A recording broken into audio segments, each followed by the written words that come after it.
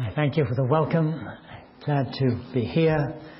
We are here, I think, because we intend to practice the precept to remember those who have spoken unto you the word of God, whose faith follow. And from time to time it is good that we should pause and look back and think of eminent leaders of the church who God blessed in their own generation and whose work and testimony goes on, they being dead, yet speaking. Dr. Lloyd Jones has left us legacies, and our subject is the consideration of some of these great legacies that have come to us. We all know what a legacy is. Something of value, maybe material, maybe monetary, something that is handed on from one generation to another. Usually the persons to benefit from a legacy are named, carefully named in documents.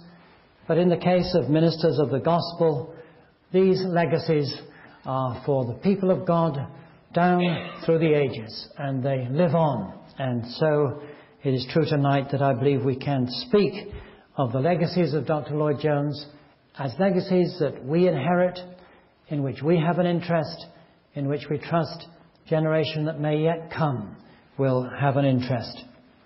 Briefly, let me try to summarize his life. Some of you will be familiar, I'm sure, with the facts, and others perhaps not. He was born on the 20th of December in 1899, the last year of that century, 19th century, December the 20th, in Cardiff, South Wales. He was one of a family of 3 brothers. His father was a small shopkeeper, general store, grocery goods, farm goods. They lived in South Wales until the first year of the outbreak of the First World War, 1914. His father's business had run into much difficulty. He had decided to move to London. He was able to obtain a small dairy in Westminster in central London. And so the whole family moved up, 3 brothers, mother, and Lloyd Jones, when he was a boy of 14, 15, would often have to go out on a milk run before he went to school in the morning. He went to Marylebone Grammar School. He did brilliantly, and at the age of 16, he had access to any of the great teaching hospitals in London. He had intended by this time to be a medical doctor. So he went to St. Bartholomew's Hospital. Graduated at the age of 21, and graduated with such distinction that his work had caught the attention of Sir Thomas Horder, who was one of the professors at Barts and also a physician to the king. And Horder asked this young Welshman to come and be an assistant to him. So at that early age of 21, Martyn Lloyd Jones became an assistant to Horder, later Lord Horder, worked with him on Harley Street, had access through him to some of the great and mighty in the land, because Horder's patients, from the king downwards to prime ministers and members of parliament, this was the sphere in which Lloyd Jones began his work. Sir Patterson Ross, who was the president of the Royal College of Surgeons, was later to say that Lloyd Jones was one of the best clinicians that he ever knew. So his medical career had a wonderful beginning, and then it suddenly came to a stop in the year 1926. That year he announced that he was retiring from medicine and he was going to a mission hall in Aberavon, South Wales, to preach the gospel. That's what he did. January 1927, he married Bethan Phillips and began a preaching ministry in South Wales. 1927 to 1938. 1938, his physical condition demanded a rest and a real break, so he retired from the work in Aberavon at Port Talbot. Campbell Morgan, who was at Westminster Chapel at that time, elderly man, asked him to come and assist him for a little, maybe 3 months or so. And Lloyd Jones, after some hesitation, because his main love was in Wales, after some hesitation, he consented to come. And instead of waiting for 3 months, he stayed there for the next 30 years. He was minister of Westminster Chapel from 1938, assistant first colleague, and then from 1943, the minister through to 1968 and his retirement. 1968, he had serious surgery, but he recovered well, and he went on preaching into his 80th year, and he died on the 1st of March, 1981.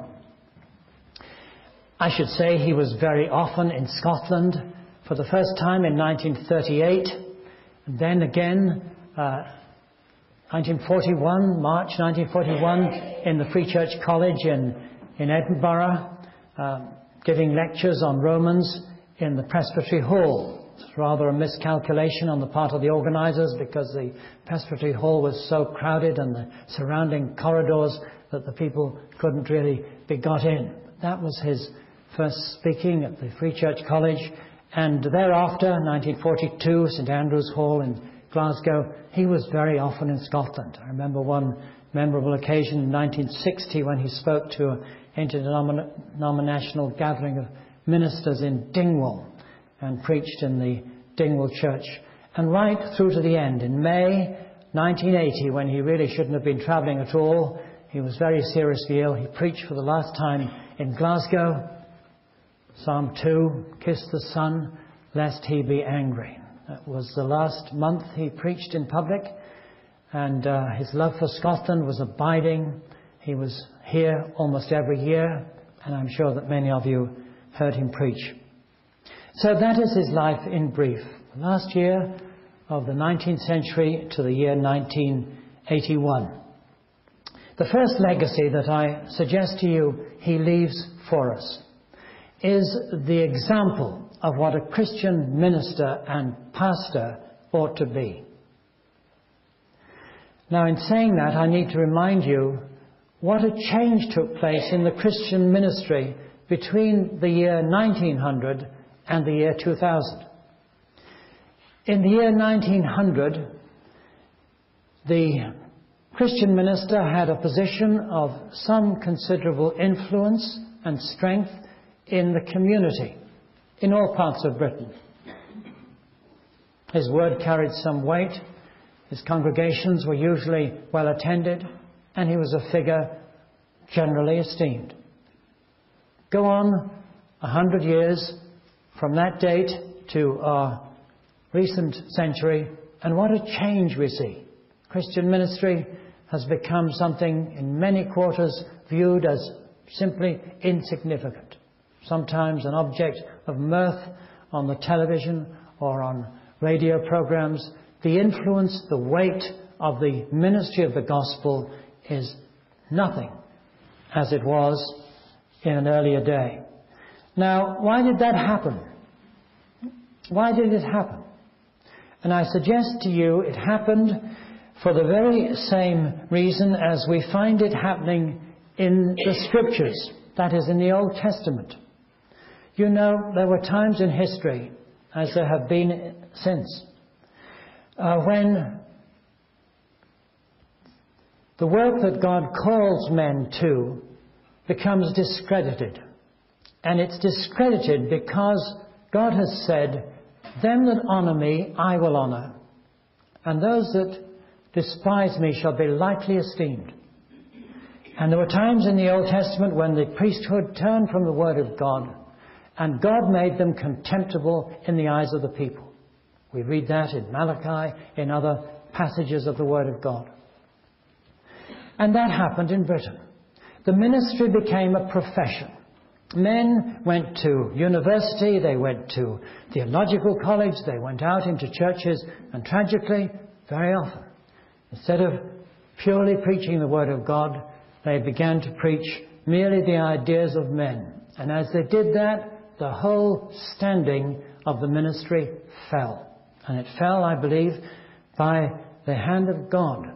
God humbled the Christian ministry. Now, when that happens, and as I say, it's happened on many occasions in history, God has his own way of restoring the true work of the gospel minister. Did it in the Old Testament, calls Amos from being a farmer to being a prophet. He did it gloriously at the time of the Reformation. John Knox was a church lawyer before he was a preacher. God calls men and endues them afresh. And Lloyd Jones was called, and called from the most unlikely place. He was called from a citadel of humanism, scientific rationalism. St. Bartholomew's Hospital, leading teaching hospital in London, was the pride of scientific achievement, evolutionary belief. It was the temple of all that science stood for. And science, by that date, as so many believed, had discredited the infallibility of the Word of God. Science had made it impossible any longer for us to treat the Bible as verbally inspired. And from that context, God called this man to be a minister of the gospel. And he called him in such a way that there really was no explanation for why this man should go into the ministry, no explanation in any worldly terms. From a high salary on Harley Street, he came down to £225 a year, to a small house in a working class industrial area of South Wales. The explanation was that God had called him to this. And it wasn't an easy call. He was engaged at the time, and his future wife was not at all certain that it was the right thing to do. Other people advised him to remain in medicine and then do some preaching part-time. But no, he was convinced this is what God had called him to do. When he spoke at the Free Church College, as I mentioned, in 1941, Principal MacLean, introducing him, began by paying compliment to the man's sacrifice and the step he had taken in leaving medicine to become a preacher. Dr. Lloyd Jones was really quite indignant, and he said by way of reply, "I gave up nothing. I received everything. I count it the highest honour God can confer on any man to call him to be a herald of the gospel." So here was a man in the ministry with authority, with certainty, with a life that was in harmony with what he said, a humble man, a man who had given up desire for earthly applause, and people who heard him, people who met him, found in him an example of what, as I say, a Christian minister ought to be. And that example touched many lives, and still does. And I think it will come down into the future as men read of his life and his example. It commends to us what a Christian minister ought to be. When Lloyd Jones retired in 1968, the Christian Medical Fellowship, to which he still belonged, paid tribute to him, and this is what they said: "We would like first to refer to your personal example, which has emphasized in so unique a manner the importance and the dignity of the Christian ministry." So that's a first legacy. Now a second one, and this is more important. Dr. Lloyd Jones, I believe, has given to us and exemplified in his ministry that true Christianity is God-centered religion. That is to say, it begins with God. It's about God Almighty, God the Creator, God the sovereign ruler of all men, God who has inspired the Holy Scriptures, God who has so loved the world that he gave his Son, God who will bring all things to an end and to his own glory. Of him and through him and to him are all things. Now, one has to look back and remember that in speaking like that, a very different ethos prevailed when Lloyd Jones began his ministry. In Wales, the typical pulpit ethos was sentimental, anecdotal, not distinctly modernistic or liberal, perhaps, but non-doctrinal, certainly, as I say, sentimental. And then many pulpits, sadly, were liberal.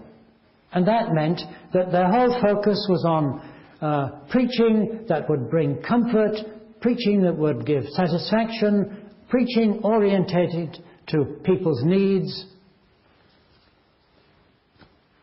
Man is the center of all things. And then there were evangelical pulpits. But you know, many evangelical pulpits began with the cross, and they spoke of the need of forgiveness and conversion, and that's all very good. But God raised up this man to say that the gospel doesn't begin with the cross. It begins with the God who's created all things, to whom all men must give an account. It's only as men are brought into the presence of God that they can become conscious of the need of what Christ did when he died on Calvary. Gospel preaching begins with God. How can we define sin apart from God? Sin is rebellion against God. Calvary is propitiation, God's holy, righteous judgment upon sin, borne by his own Son. It speaks to us of God. Conversion is turning from self to God. How is conversion possible? With man it is impossible, but not with God. Lloyd Jones began preaching in a way that seemed utterly remarkable to many people that heard it. Utterly old-fashioned. He was simply using the Word of God. And his belief was that true Christianity is God-centered religion. And we should be God-conscious people. And preachers should be men with a sense of God about them. Now I say that was something very different in many cases. And so the question arises, and I put it in here, how did Lloyd Jones come to that view of things? How did he learn it? Was there some particular book that helped him? And the answer to these questions is no. The explanation is this. It was that God himself had intervened in Lloyd Jones's life. You see, he'd become a church member when he was 14 years old, a communicant, as so many did, without any real personal knowledge of God. He had been a churchgoer all his days when he went to London, Medicine, still attending Welsh Calvinistic Methodist Church. But then when he got into medicine, actually before he got into medicine, first of all in 1918, his brother, elder brother, died in the great flu epidemic. And then his father died, who he much loved, in 1921. And suddenly the idea of the brevity of life began to dawn upon him.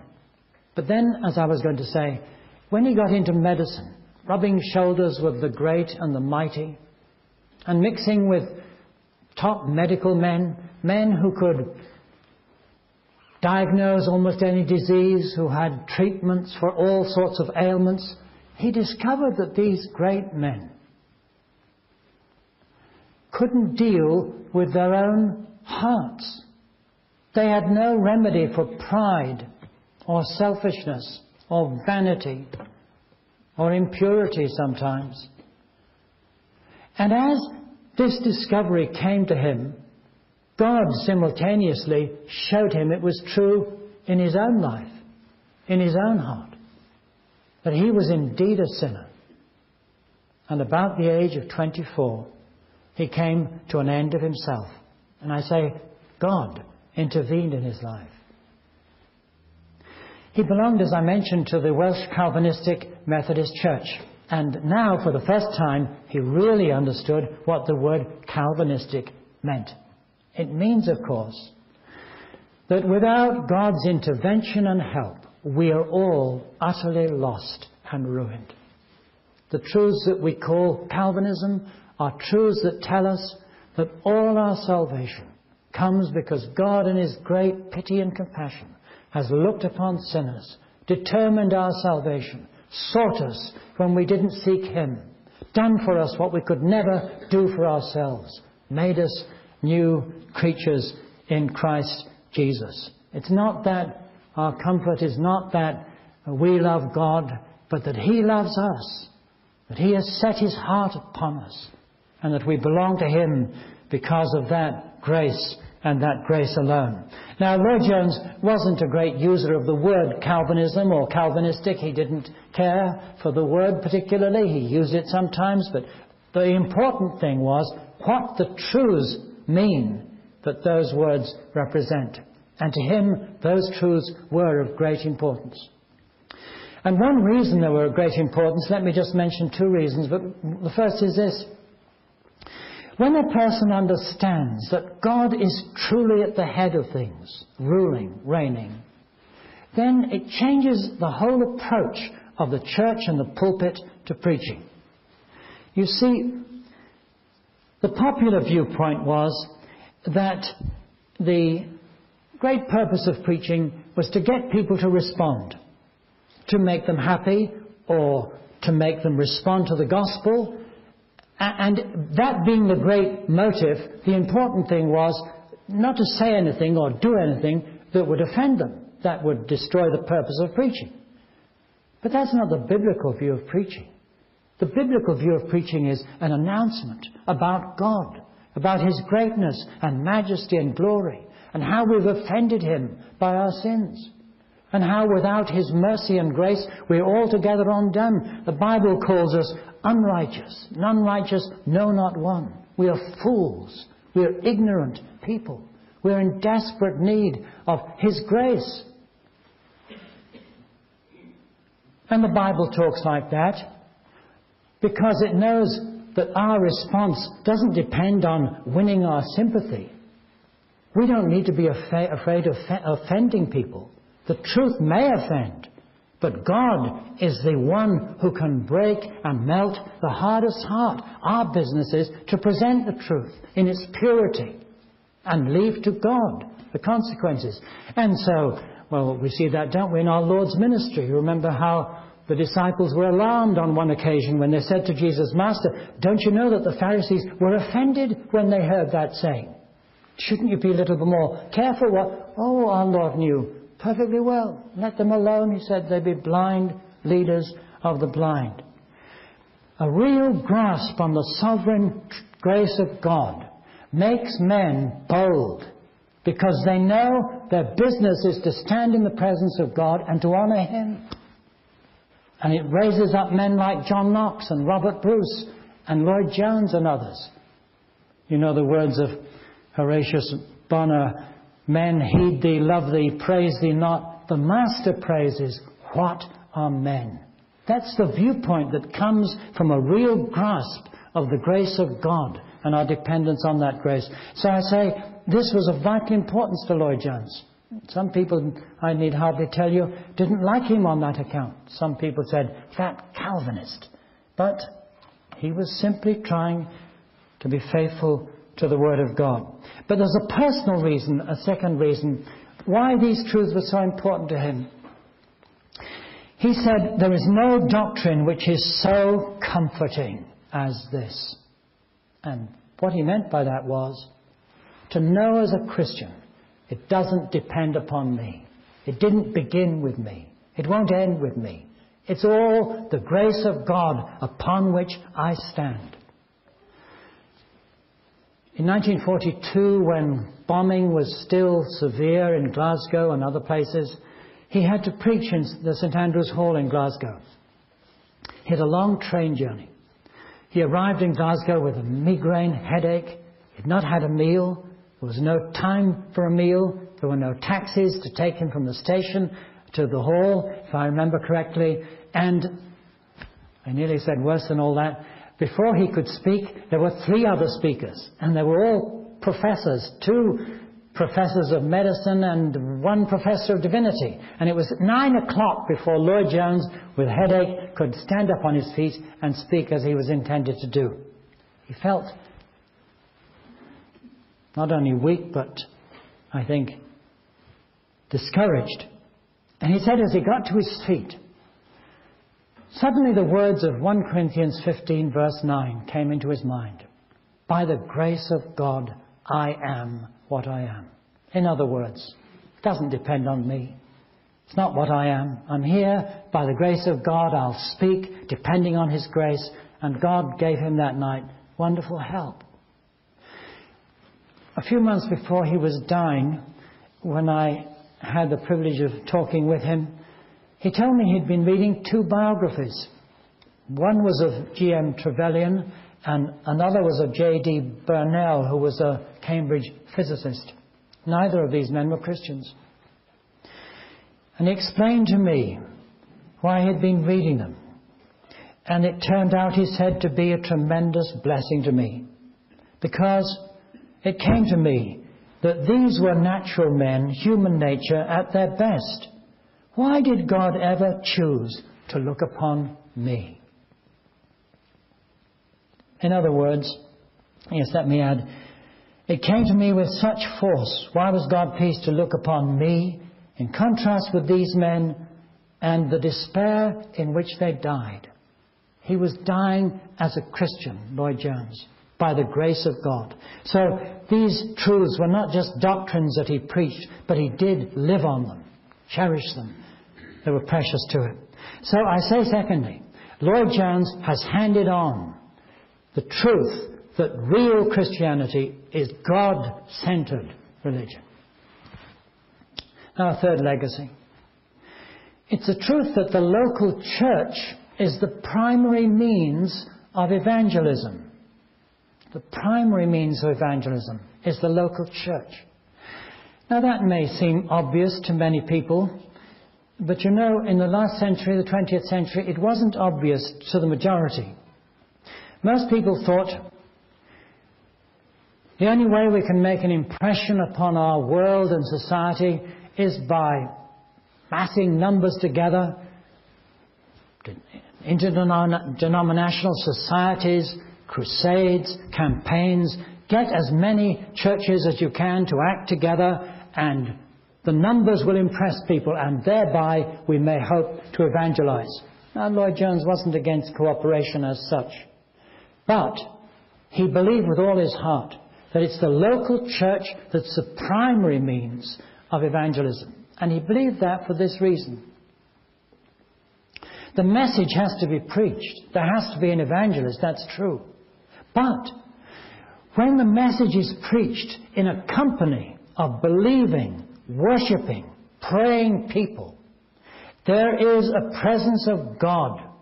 And that is the place where so often the outsider, the visitor, the stranger, the careless are arrested and awakened. The Apostle Paul, you remember, speaks about one who, coming in, will fall down and confess that God is in you, of a truth. In other words, it's not just the man in the pulpit, but the believing community of Christians gathered in worship. There's something present, the Holy Spirit Himself and His grace, not simply in the preacher, but in the people too. Lloyd Jones believed that with all his heart. When he first went to Aberavon, the church secretary, I think at that time, was not yet a real Christian, but he was very enthusiastic. And he had a big poster put up outside the church, "Come and see and hear Martyn Lloyd Jones, late at Harley Street, this and that, and this is the man." "Oh," said Lloyd Jones, "take it down. Never do that again." And the church secretary, E.T. Rees, said, "Well, he thought this was very odd. Isn't this the right way to get people into interest?" "Don't do it," said Lloyd Jones. "Why not?" Well, why not? Because he believed the real authentication of the gospel is seen in the transformed lives of men and women. The church is the witness, the light set upon a hill. It's not a man, it's not an individual, it's not a personality. More than that, it's a community of believing people. He believed that, and he practiced that. So the church is a vibrant fellowship of believers. You may say, in a real sense, a missionary society. Now someone might say, well, that's all very well, but our church isn't like that. And what would Lloyd Jones say to that church? Well, he would say to the pastor, don't scold the people.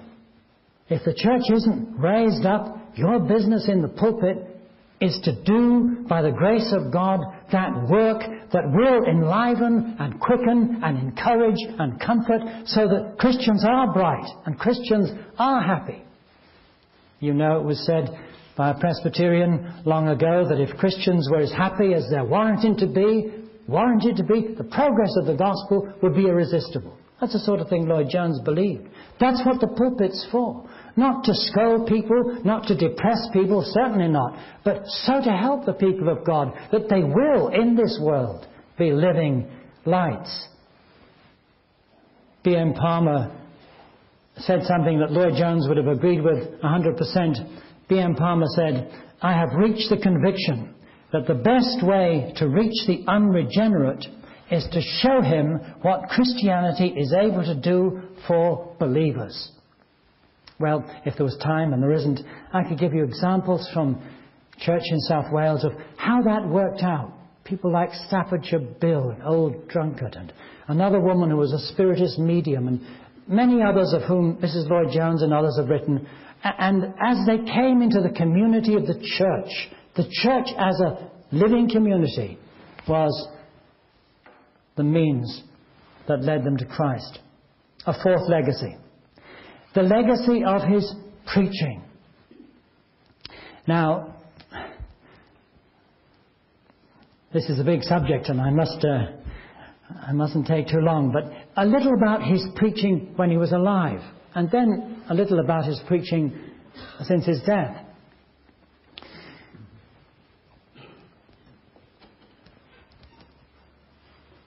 He went to Wales, as I've reminded you, in 1927, the eve of the Great Depression.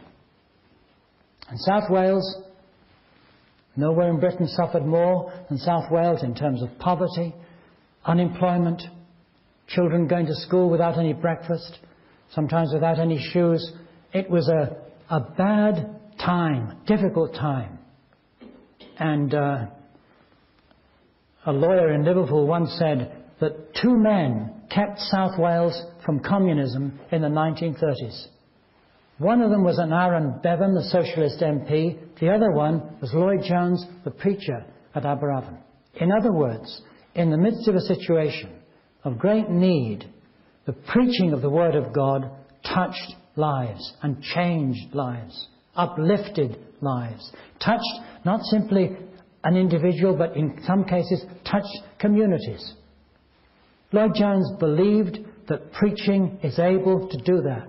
Another example of the same thing, in 1967, he was asked to preach in Aberfan, South Wales, a valley town, mining town, November 1967.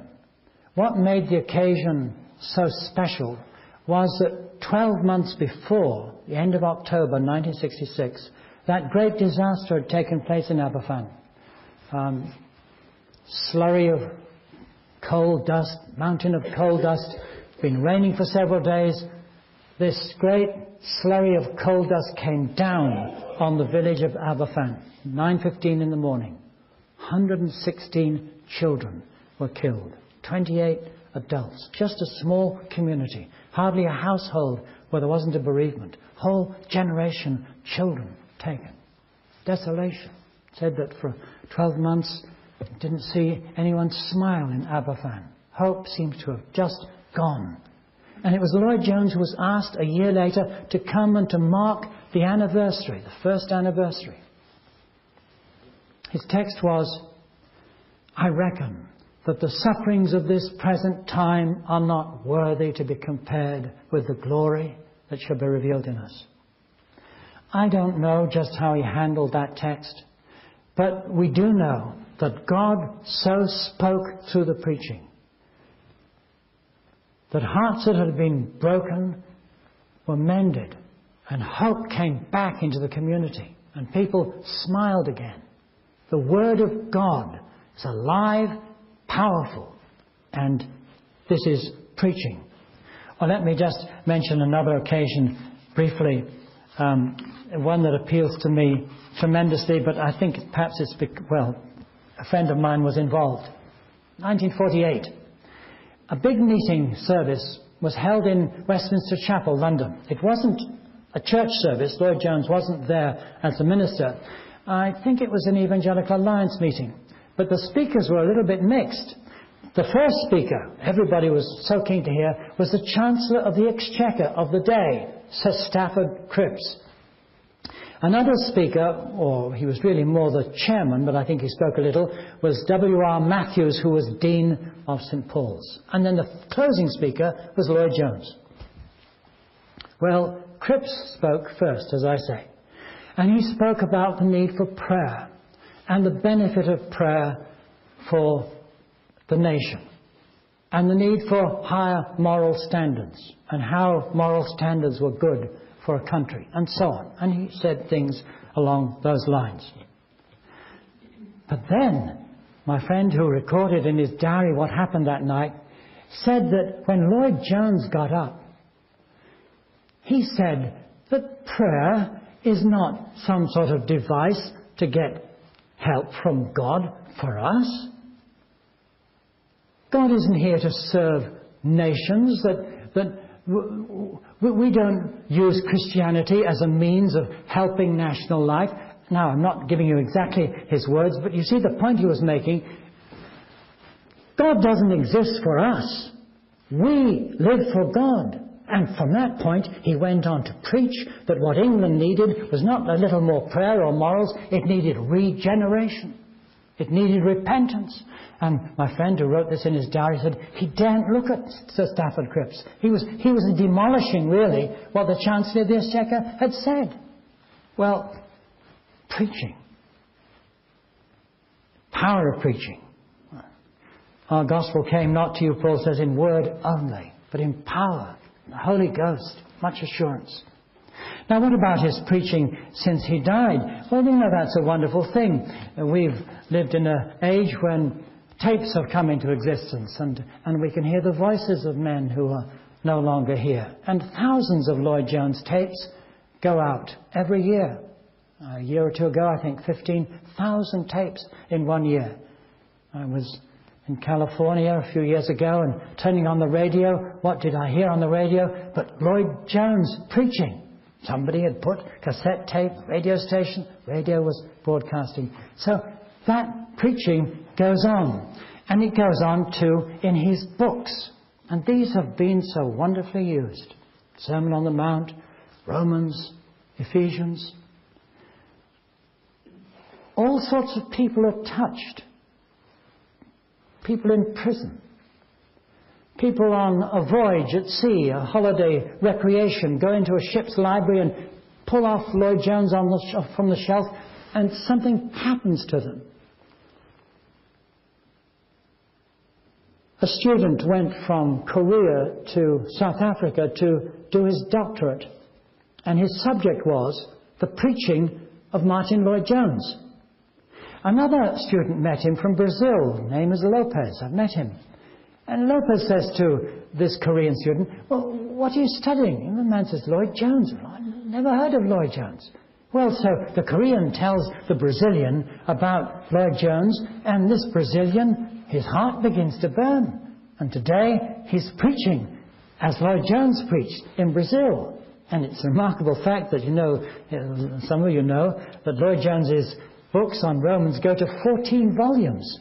And those 14 volumes are all in print in Korean, all 14. And they're all in print in 14 volumes in Brazil, in Portuguese. In other words, these are books that speak to people's hearts. They don't simply give information and direction, but they lead people closer to God and to the Word of God.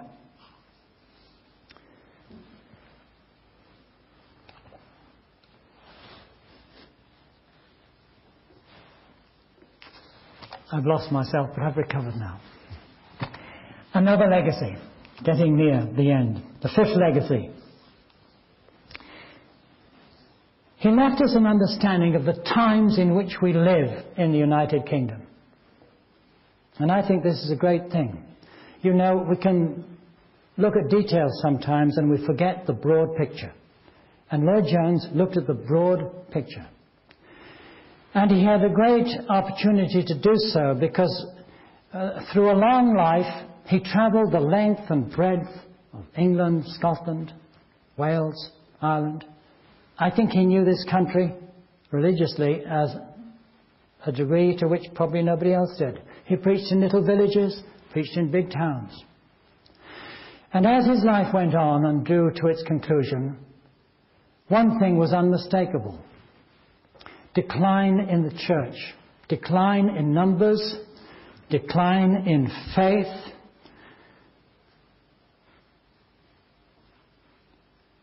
A situation that was a great burden to him. And then the question was, how is this situation to be faced, this decline in the Christian church? And some people said, the answer is evangelism. The church has got to reach out. The church has got to get to new people. Lloyd Jones didn't agree with that. He agreed with evangelism, of course. But not as the first thing. The first thing he said was the church. The church has to be revived. The church needs new discipline. The church needs to be brought back to repentance and to real faith in the Word of God. That was his emphasis. It's a living church that becomes a real witness to a dying nation. And that takes us back to his point about the local church, but as well as the local church, he pleaded that all gospel-believing churches should stand together. He pleaded that we were in a situation of crisis and urgency and seriousness in which this was no time for Christians to be divided over secondary issues, matters of church government and things of that kind. If we believe the Bible is the Word of God and want to be faithful to Christ, then let us stand together. He pleaded for that. That brought him into conflict with the ecumenical movement. The ecumenical movement said, the reason the world isn't listening to the church is because the church is so divided. And if churches will only come together, unite, then the world will be impressed. How they'll see our numbers, they'll see our strength. And so the ecumenical movement preached unity. And so did Lloyd Jones. But it was a different kind of unity. The ecumenical movement didn't begin by defining what a Christian is. Lloyd Jones said, before you can talk about unity, you have to say what it means to be united to Christ. As we are united to Christ, then we are indeed united to all Christians. But the ecumenical movement wanted to bypass what is the gospel you have to believe. They didn't want to discuss that. They just wanted to talk about unity. And Lloyd Jones said that that kind of unity is a sham unity. It's not the real thing. But he was pleading for true unity amongst God-fearing, Bible-believing people. And he pleaded that a false unity led to the situation the Apostle Paul speaks about it, where error eats like a cancer. It brings compromise. It weakens churches, paralyzes the work of the church. So his understanding of the times went in that way. And his fear was that if true Bible-believing Christians didn't act together, stand together, we should simply be overrun by a worldly church, by deviations from the faith. He died believing that a supreme need was that Christians who are Bible believers should stand together. A sixth and last legacy. And I think he would have put this first, and he would have made it most important of all. It's the lesson that the growth of the church depends entirely upon the presence and power of the Holy Spirit. Not by might, not by power, but by my Spirit, saith the Lord. Many people were suggesting all kinds of remedies for the church. Better scholarship, some said. Others said try and get important people into the church and get them to give their testimonies, all sorts of remedies. And Lloyd Jones went back to this one.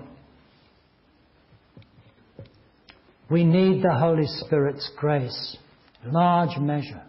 He believed, as John Knox said, the Reformation, Knox said, that God gave His Holy Spirit to simple men in great abundance. That's what happened, 16th century. Lloyd Jones believed it could happen today. And he believed earnestly that the Holy Spirit doesn't need to be given to a multitude of people in greater power, but a few, earnestly seeking God, can be anointed with fresh power and influence.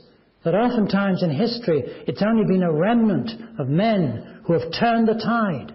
And I remember how grieved he was after speaking at one minister's meeting, I'm afraid here in Scotland, when he said he sensed there was no real expectation of revival. Now, you know, before the disruption of 1843, Horatius Bonner says that people like William Chalmers Burns and John Milne of Perth, eminent preachers, Bonner says that they weren't like that until something was given to them. 1838-39, something happened to them. Same thing happened to John MacDonald, the Apostle of the North, you remember, some of you remember, when he was at the Gaelic Chapel in Edinburgh. Something happened to him that made him a new man, Dr. Kennedy of Dingwall says. He was a Christian before, but he had a new endowment of the Holy Spirit, and his preaching became different. Now, Lloyd Jones believed that, and he believed it on the basis of Scripture. Acts chapter 4, when they had prayed, place was shaken where they were assembled together. They were all filled with the Holy Ghost, and they spoke the word of God with boldness. There's something happened to the preaching. Now, my friends, that surely is of tremendous importance. What makes an evangelist? An evangelist is a man with a heart full of love and compassion. Where does that come from? From the fullness of the Holy Spirit. The mind of Christ. The more we have of the Spirit's enabling, the more we shall be touched with the need of the generation around us. And that leads, by the grace of God, to a new day and a better day. So, as I say, we are trying to obey the Scripture. Remember them who have spoken unto you the word of God, whose faith follow. And then what follows? Jesus Christ, the same yesterday, today, and forever. We don't speak of Lloyd Jones or anyone else to honour men, but to thank God that He gave such men, and that He is able to do that today. And we all, I pray, we go home and we bow our knees to God to send us men endued with the Spirit. And our pastors, our faithful pastors that, thank God, we do have, that they will be given yet greater measures of the Spirit's grace and enabling. And a final word, don't let's forget what books can do. When Lloyd Jones was a 14-year-old boy, he was given a book which affected his whole later life. And we have good books today. Grandparents can buy them for their grandchildren and get a good hardback book that will be in good shape in 50 years' time. There are a number of Lloyd Jones books there. The book of his letters, that numbers of people I think have not seen. Personal things come out in letters, you know, that you wouldn't get anywhere else. If you're interested in Lloyd Jones, as I trust you are, take a look at his letters. And then this is a book of his sermons on Isaiah, chapter 40, a number of copies out there. That great chapter, Comfort ye my people, saith my God. 40th chapter of Isaiah. And then, if I could just mention before I sit down, this book has just been reprinted. You know, 450 years ago this month, Latimer and Ridley were burned at the stake in Oxford. And this is one of those books that tells the story of the Reformation in such a gripping and uplifting manner. It's Marcus Lone, masters of the English Reformation. Don't be put off by the English, because remember Tyndale and these men, the New Testament came into Scotland just as well. But these are the books we need to be spreading and reading, and if we're ministers, we should be encouraging our people to read these books. And by the grace of God, books, as well as prayer, can lead us to a better day. So, thank you, my friends. It's been good to speak on this subject.